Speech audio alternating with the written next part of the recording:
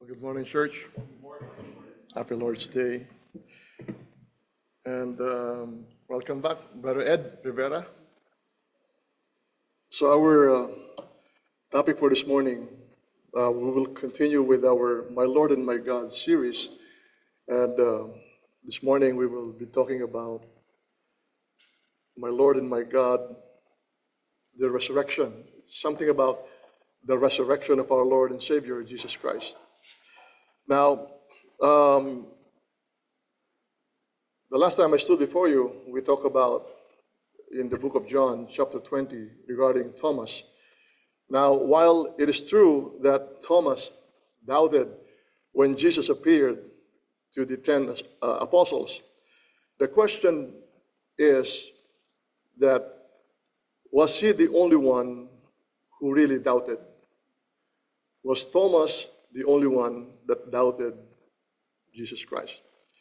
Now, whenever we would be able to ask in the Bible trivia the question, who doubted in the Bible, the first thing that comes to mind is Thomas, right? Thomas.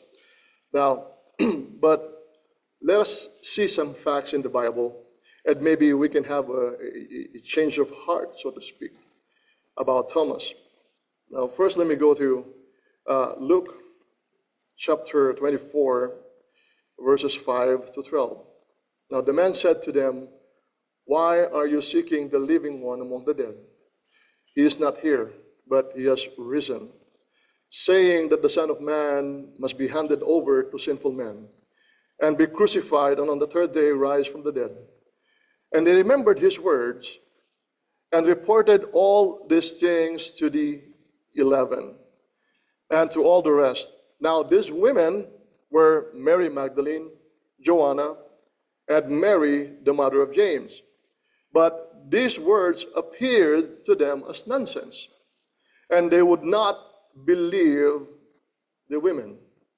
Nevertheless, Peter got up and ran to the tomb, and when he stooped and looked in, he saw the linen wrappings only. And he went away to his home, marveling at what had happened.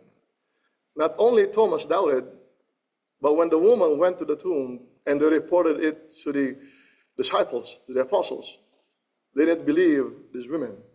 So Peter got up and ran to the tomb to see for himself. Now, another account in verses 36 to 41 in Luke chapter 24. Now, while they were telling these things, Jesus himself suddenly stood in their midst and said to them, "Peace be to you." But they were startled and frightened and thought that they were looking at a spirit. And he said to them, "Why are you frightened? And why are doubts arising in your hearts? See my hands and my feet, that it is I myself. Touch me and see, because a spirit does not have flesh and bones, as you plainly see that I have." And when he had said this, he showed them his hands and his feet. While they still could not believe it, because of their joy and astonishment, he said to them, "Have you anything here to eat?" Again, not only Thomas doubted, but all of them doubted. Now, when Jesus showed himself to the 10, Jesus knew they were doubting him. And so what Jesus did was to show them his hands and his feet. Okay? And he let them touch them so that their doubts would be erased. Now, Thomas, his doubt, I would like to believe, was not a doubt if Jesus had risen from the dead, but one that more of confirmatory. You know, if Jesus was the one that showed up with the 10 apostles. Because when the apostles told Thomas that they saw Jesus, they never said to him that Jesus let let Jesus touch his hands and his feet and his wounds. They never said that to Thomas. So for Thomas, it was like, yeah, right, Jesus showed to you. But, that could be an imposter. No. And that would be imposter who looks like Jesus. And to make sure it was Jesus, here's what I will do. I would touch his wounds. I will try to see if there would be wounds in his hands, feet, and his side, and I will touch them to see if that Jesus that you're telling me is the real Jesus. Now in Matthew 24, 23 and 24, at that time, anyone says to you, look, here is the Christ, or there he is, do not believe it. For false Christ and false prophets will appear and perform great signs and wonders that would deceive even the elect. Even the elect. Even if that were possible. So for Thomas, well, the person that showed to the tent would probably an imposter. Because anybody can claim that that person, or I am Jesus. And it is easy to claim to be Jesus. Now, as far as Thomas was concerned, if that person claims to be Jesus, the only way to be sure of it is through his wounds. Now, what would make the real resurrected Christ different from the impostors were his wounds. Because impostors, they won't have that wounds like Jesus had. So it was more of confirmatory. Now, those would be a proof that that person that showed to the 10 truly was Jesus. Just like why we believe what we believe, because there's a biblical proof to it. So there's always a proof. Now, with that said, it is common to hear claims at being the truth. We hear that oftentimes. We are the truth, especially when it comes to religious beliefs. People would say, we have the truth, we are the truth, so on and so forth. Now, if we would claim that Christianity is the only true way, now others can make that same claim, right? About their beliefs being the true way. But the bottom question is, what makes Christianity different? If everybody is telling us that they are the truth, and we are the truth, as we claim, then what makes Christianity different? Resurrection made Christianity different, unique. The resurrection, particularly, from other religious groups. Now, I would like to show some names of other beliefs. Okay. Siddhartha Gautama, also known as Buddha, died 80 years old. He was cremated. His ashes were buried in different locations. Muhammad ibn Abdullah ibn Muttalib ibn Hashim, also known as Prophet Muhammad, died 62 years old, buried in the Green Dome in Medina, Saudi Arabia. Kong-Ki, Confucius, also known as Confucius, died 72 years old. Cemetery of Confucius in Khufu, Shandong, China. His remains are still there. Ron Al Hubbard, the founder of Scientology, died 74 years old, cremated, and his ashes were scattered in the Pacific Ocean. You see, many other religious beliefs, they don't believe in the crucifixion, and more so the resurrection of our Lord and Savior, Jesus Christ. Now, assuming Jesus died in a different way, other than the crucifixion, the fact of the matter remains his body was nowhere to be found. Now, all of these names that I've showed you, their remains are still in their tombs. They were never resurrected. Except, of course, for the last one, Ron Hubert, because his remains were scattered, his ashes were scattered in the Pacific Ocean. Now, historical facts, records are overwhelming of Jesus' proof that he was seen alive after 3 days. He was resurrected. Okay? And this is the primary reason his body was never found and can never be found, for he was indeed resurrected. Even if we go now to where he was buried, you can never see his body. Nowhere to be found. In John chapter 20, verses 6 to 9, he entered the tomb and saw the linen cloth lying there. Peter, after the women reported to the apostles, about Jesus' resurrection, Peter went to the tomb and saw the linen cloth lying there. The cloth had been around Jesus' head, was rolled up, lying separate from the linen cloth. Then the other disciples also went in, and he saw and believed.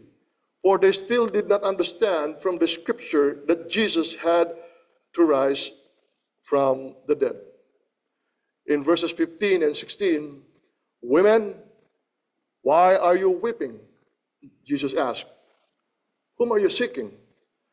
Thinking he was the gardener, she said, Sir, if you have carried him off, tell me where you have put him, and I will get him. Now Jesus said to her, Mary. She turned and said to him in Hebrew, Rabboni, which means teacher.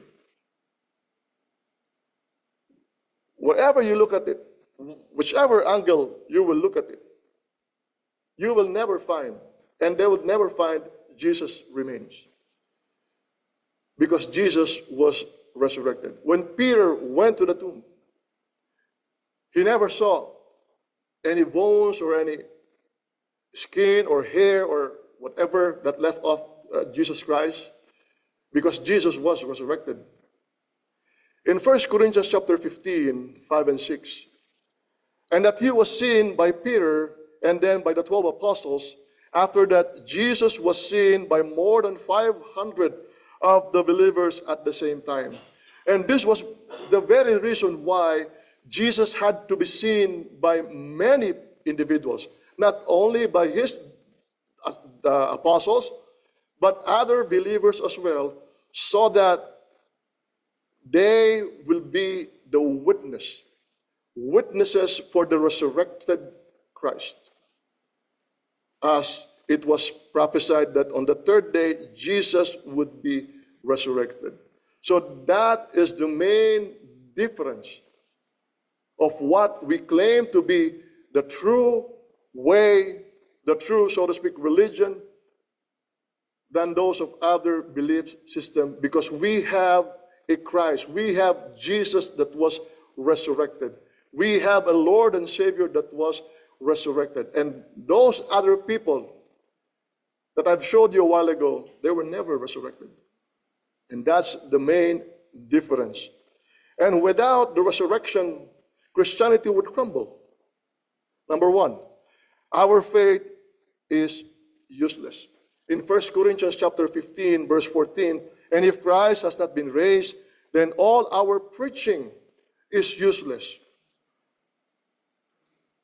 And your faith is useless. In the Greek word kinos, it means good for nothing, worthless, as in no value, false. You know, I remember just like the salt in the Bible, when it loses its saltiness, it will be good for nothing. Right? You can just throw it away and trampled upon. It is worthless, no value at all. Now, imagine your trash, your plastic garbage for recycling. It has value, correct? It has value. Now, so your plastic garbage has more value and benefits than your faith if Jesus had not been resurrected. correct? Because your faith will be useless. Then your garbage for recycling has more value than your faith if Jesus, again, had not been resurrected. Imagine that. And then it says, false. All your life, you believe in something that isn't real at all, that isn't true. And if you believe something that it isn't true, what that makes you? What that makes us? A fool. Our faith is the very foundation of our response to the central belief system of Christianity. It is that very foundation. It is through this faith that we can be pleasing to God. In Hebrews chapter 11, verse 6. Now, notice the word please or pleasing. Now, it means gratified, or in a more shallow term, happy. Okay? To be pleasing to God, to be gratifying to God. And our faith, it is what makes God happy. It is what makes Him smile because of your faith. And this is done by giving what is accepted to God alone. And what is acceptable to God is our faith. You see, it is impossible to please God without what? Without faith. Now, not only that God is gratified by your faith, but God is glorified because of your faith. And that's why whatever we do, it is impossible to make Him happy, to make Him smile without faith. Now remember that the Christian life is a life of faithfulness to God. In Romans chapter 1:17, for the gospel reveals the righteousness of God that comes by faith from start to finish. Just as it is written, the righteous will live by faith. For the righteous, or for the righteousness of God, according to this verse, is revealed in the gospel. Now again, what is the gospel? What is the gospel? Well, specifically, this is the life of Jesus Christ. And when we talk of the life of Jesus Christ, of course, it starts with His birth. His birth, His ministry, His death, His burial, including His suffering, and His resurrection. And in this gospel, according to this verse, that righteousness of God is revealed to us all. And now you ask, what is the righteousness of God? What is that righteousness of God? Now, the righteousness of God is who God is. Who God is. His very nature. You know, God being God. That's part of His righteousness. It is His character. Part of that character is His love, His mercy, His long-suffering, His patience, His grace, and His justice. And you will come to know who God really is through what? Through faith. Because through faith and in the gospel, that righteousness of God, that character of God, who God is revealed to you through the gospel because of what? Because of your faith. And without faith, you know, all of these things will crumble to the ground. Because again, our faith is the foundation of that central belief system in Christianity. Now, let us examine for a while Romans 1:17. This Romans 1:17 was a quote from Habakkuk, in the book of Habakkuk. In chapter 2, verse 4, behold the proud, his soul is not upright in him, but the just shall live by his faith. New King James Version. Look at the proud, they trust in themselves and their lives are crooked. But the righteous will live by their faithfulness to God. New Living Translation. Now, this was in reference to the great empire of Babylon during that time, because Babylon was the greatest empire during that time in the Old Testament. Now, since they've grown so proudly to a great empire, they became proud in front of God. They live according to their own wishes. They live according to their own desires and follow their own lust. Now, in contrast, the righteous would live by faith in God. Those who are boastful, those who are arrogant will never live, in faith or with faith in God. But the humble will live by faith in God, meaning they are humble and they would live within the midst and bounds of God's precepts. And, with gratitude in their hearts, they would be grateful for all of God's provisions. So a righteous person will live by faith. Next, if there would be no resurrection, we are still guilty of sins. In 1 Corinthians chapter 15, 17 and 18. And if Christ has not been raised, then your faith is useless and you are still guilty of your sins. In that case, all who have died believing in Christ are lost. We proclaim that the forgiveness of sins is only through Jesus Christ. Correct? Therefore, only in Christianity that a person could be saved through Jesus Christ and with that of his resurrection. Now, if there is no resurrection of Jesus, all these claims are simply what it is, just a claim, no truth to it. Therefore, we will forever live in our sins and just die. In Romans chapter 6, 3 and 4, regarding the baptism and the death and resurrection of our Lord and Savior Jesus Christ. Now, aren't we teaching these verses? Aren't we teaching this truth? And what are we talking about here in Romans chapter 6? This is a direct relationship between the resurrection and the forgiveness of our sins.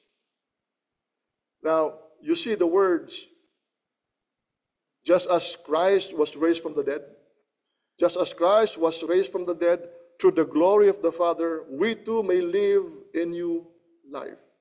Now, living a new life means that your sins have been forgiven, and that you know the way to eternity. You are not a lost soul. You are not wandering around, doesn't know where to go or doesn't have any clue where to go. But because of the resurrection of Jesus, you have the forgiveness of sins and you have that knowledge of the way to eternity. Now, this would be nonsense if there would be no resurrection. All of these things. There is no new life, there is no forgiveness, and again, we will just die and cease to exist. The next one, if there will be no resurrection, we are to be pitied. In 1 Corinthians chapter 15, verse 19. And if our hope in Christ is only for this life, we are more to be pitied than anyone in the world. Now, question, do you know why Paul said that we are to be pitied than anyone in the world if our hope in Christ is only in this life? Because number one, it means we are wasting our time trying to teach and trying to reach out to people, and that would be foolishness. We are wasting our time, we are wasting our energy if there will be no resurrection. Number two, it means we are just a bunch of nonsense individuals if there is no resurrection from the dead. Romans 8, 24, 25, for in this hope we were saved. But hope that is seen is no hope at all. Who hopes for what they already have? But if we hope for what we do not yet have, we wait for it patiently. You see, but hope that is seen is no hope at all. Correct? If our faith in Christ would only give us hope in this life, which we can already see and feel, then this is no hope at all.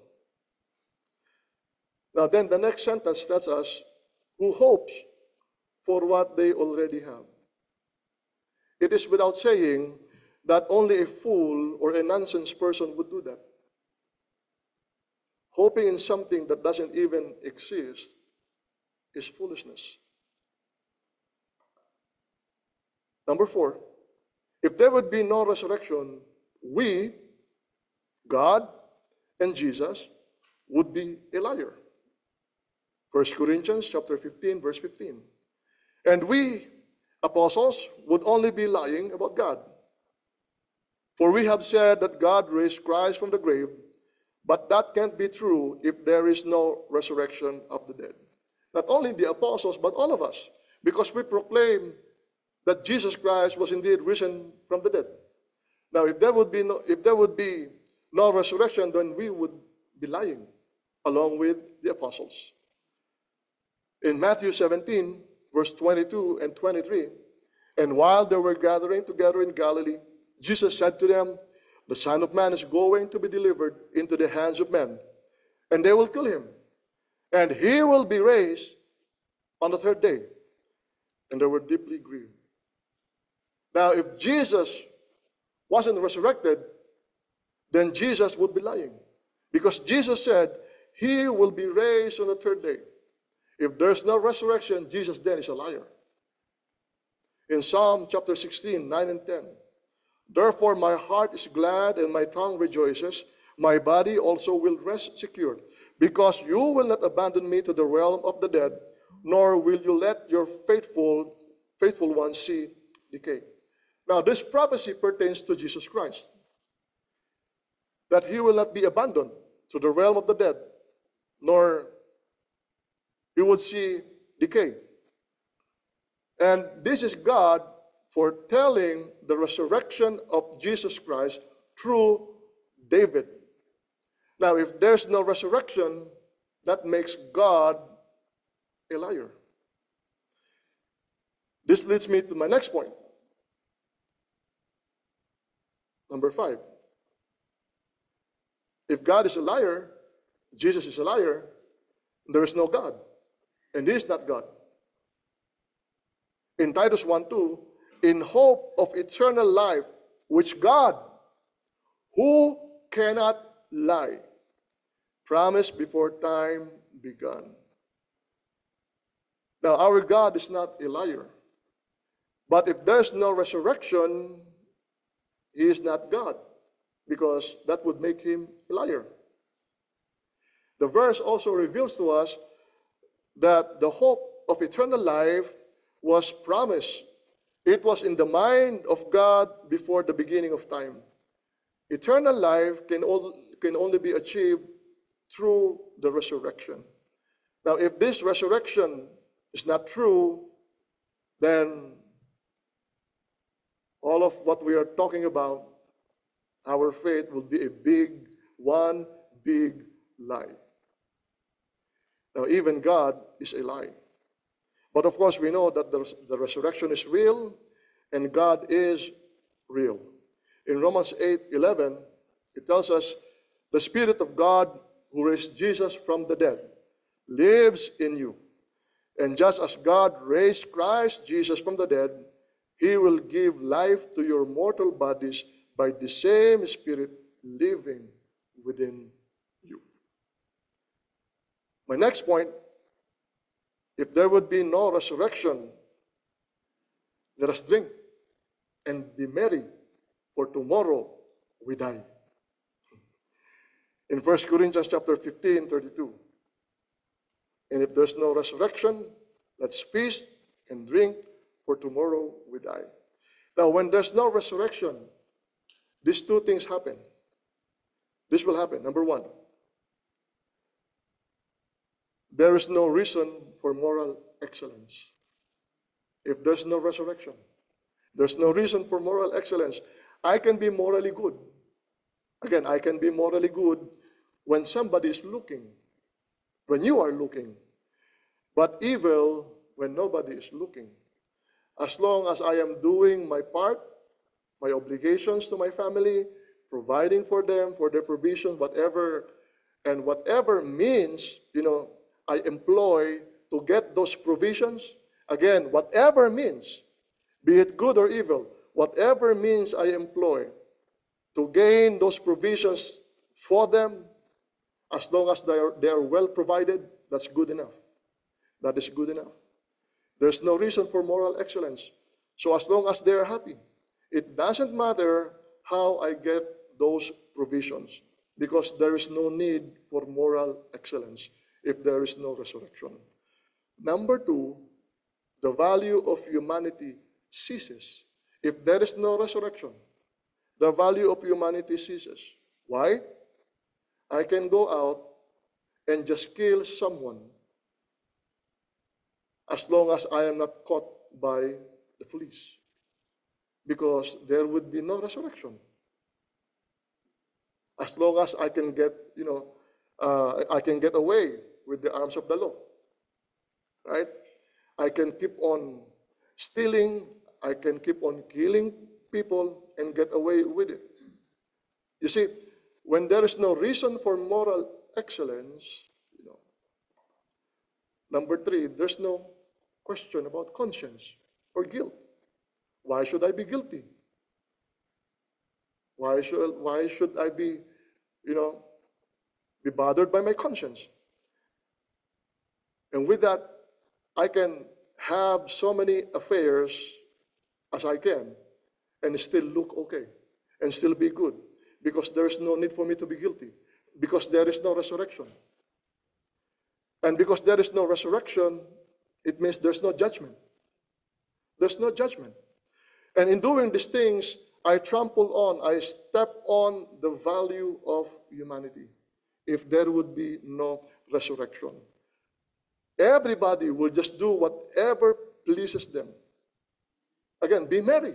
Eat and drink to your heart's desire, for tomorrow will just be another day without conscience, without guilt, and judgment.